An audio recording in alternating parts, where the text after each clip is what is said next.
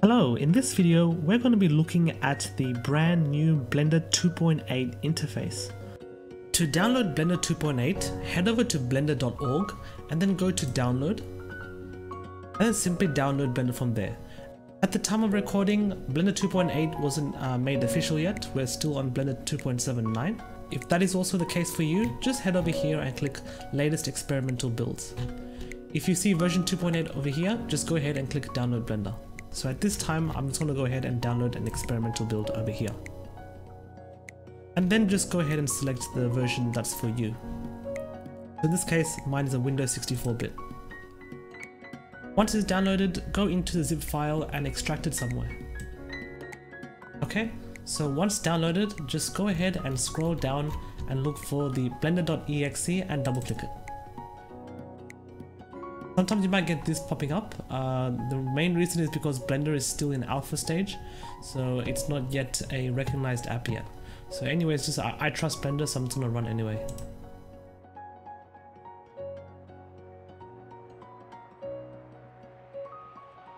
There you go, you've now successfully installed Blender 2.8. Note that if you downloaded Blender as a zip file, you can store the extracted folder onto a USB disk. This way you can pretty much have Blender on the go on any computer anywhere in the world.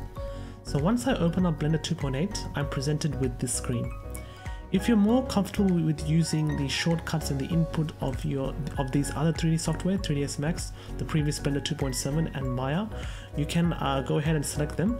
But I'm just going to go ahead and stick with the new Blender 2.8 because there's a lot of new changes in there that we're going to have to eventually get used to, because Blender 2.8 is the future. So if I just click out, the first thing I see is this interface over here. This interface, although it looks quite similar to Blender 2.7, it is a little bit strikingly different. So if I just toggle between Blender 2.7 and Blender 2.8, first thing you'll notice is that Blender 2.7 had a much more grey look, whereas Blender 2.8 has a darker, more striking look. Also, the 3D viewport appears to be much bigger than Blender 2.7, therefore giving the 3D artist a much more immersive experience. Other than that, Blender 2.8 comes with a host of awesome new features that you wouldn't find in Blender 2.7 by default. Blender 2.8 now comes with a new real-time rendering engine called Eevee. It has the capability of producing awesome looking results. If you check out some YouTube videos of what other people have done, you'll just see some of the cool looking results that you can get out of the new real-time rendering engine. So no more need to wait hours and hours to get an animation done. Blender 2.8 has now better support for drawing, so if you have a graphics tablet with a pen, you will find Blender 2.8 to be a lot more fun to use. And it also has improved support for 2D animation, so you can actually create a 2D animation movie all within Blender. Overall, you'll find that Blender 2.8 is far more user-friendly than Blender 2.7 and below. Blender has had a sort of poor reputation in the past where it had a non-user-friendly kind of an interface, where people have mentioned that it sort of resembled a space station kind of an interface. But the new Blender 2.8 aims to be a lot more user-friendly and a lot more easier to work with. You'll find that the learning curve, or more like the learning time, will be a lot more quicker, from being an absolute beginner of Blender to actually creating awesome 3D projects like films and games and whatever. So let's begin. I'm just going to give an overall overview of the Blender user interface. All of Blender is composed of windows. So this here is one window, this here is another window, and this here is another window. You can change windows by clicking on the top left and just changing it to any view. So right now we're in the 3D view, I can change it to the video sequence view. I can change it to the timeline view. And each window serves one main function. So the 3D viewport is where you will work with the 3D objects in your scene. The properties window adjusts the properties of your objects in the 3D viewport, as well as other properties in your Blender file, such as the render settings, the world settings, and things like that. The outliner window is where you'll see the list of all your objects in Blender. If you don't like this layout, it's very easy to create your own layouts. You just have to hover over one of the corners of the windows, and if you left click and drag left, you'll create a new window vertically, or if you left click and drag down or up, you'll create a window horizontally. Now you can change the view of how you want. So for example, if you want this view to have the front view, this view to have the side view, and this view to have a sort of perspective view, then you can do that very easy. So you have the front, right, and very, very easy to create your own layouts. If you want to collapse the windows, just have to left click and then move your mouse in the opposite direction of the window. So don't move up, otherwise you'll create a new window. Instead, go in the opposite direction. So go down. And where you see the arrow, that's the window that will be closed. So I can, instead of going down, I can also go up and remove that window, for instance. Very quick and easy to create new windows in Blender to serve new functions. So if I want to work on animation, I can drag out a new window like that. And just like in Blender 2.7, I can change this to the timeline editor. And now I can work on animation. Okay, so that is how you use windows. So these tabs here represent workspaces. So each workspace is pretty much an organization of the different layouts in order to serve the main function of that workspace. That did not make much sense, I know. Basically what that means is when you go into this workspace, it will organize the layouts just like how we've been dragging new windows in such a way that it is optimal for the function that you are carrying out. So for example, if I want to do animation, this is the best layout for animation according to Blender. If you want to do compositing, this is the best layout. If you want to do texture painting, this is the best layout. If you want to do modeling, this is the best layout.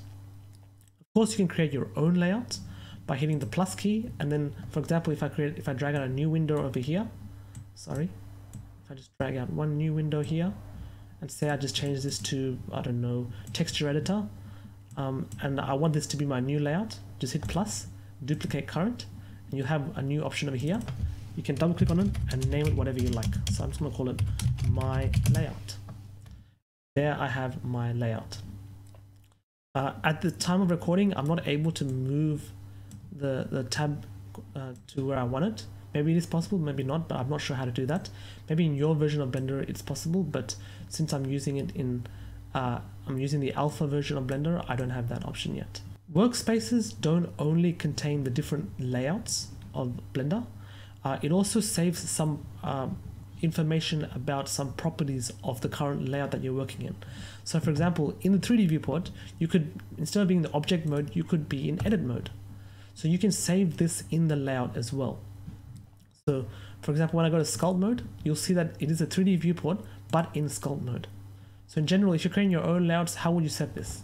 Well, you'd go into the tool settings of the properties window, and then under workspace, you save the mode to sculpt mode. So this is where you save all your properties. Now let's look at collections. So if you were coming from Blender 2.7, you will notice that by default, the outliner doesn't have any collections. It just lists out all the objects that you have in your scene. And you have these layers tabs over here. So here you can have, like, you know, for example, I can move this object to a different layer. So in this layer, you have just the camera and the lamp. In this layer, you have just the cube, and you can combine both those layers if you want. In Blender 2.8, you don't have layers anymore. It's all gone. They removed it completely. As we saw in Blender, if you want to move an object from one layer to another, you press M and then change layer. In Blender 2.8, you also do the same thing. You can press M and then change different layers. If you want to create a new collection, just press M and then hit plus new collection, and then call it collection 2, for example. And now our cube is now moved to a different layer. If I want to add the cube to multiple collections, so say I want to have the cube available on both collections, press Shift M, you have to press Shift by the way, and move it to collection 1. So now the cube is available in both collections. So basically, everything in your 3D viewport is an object, and each object must be a part of one or more collections. So we have the parent collection, which is called the scene collection, and then other child collections like that. So we can have a collection within a collection. You can press new collection, have a sub collection. Cool, so let's move on. Next, scenes. This is quite basic, but you can have multiple scenes in a Blender file. So you can have one scene like this, you can press plus and create a new scene over here.